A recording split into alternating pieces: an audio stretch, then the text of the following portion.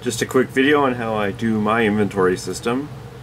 Using the custom label field on eBay, I have which bin the item is in.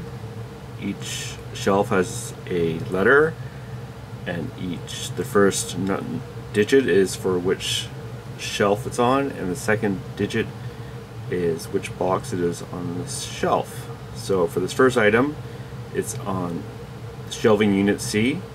It's on the third level, and it's the second box on that level.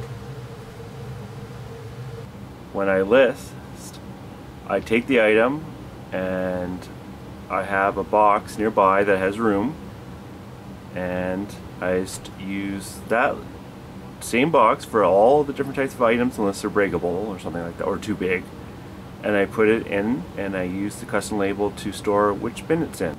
So for example, here's one of my shelves. This is shelf C, and on the shelf is my bins. So C shelf, first level, first bin, and then the second one is shelf C, first shelf, second bin. And how I choose which bin to put more inventory in is I just look at all my bins and just see which one has room, and they go in there. And that's it. Works well.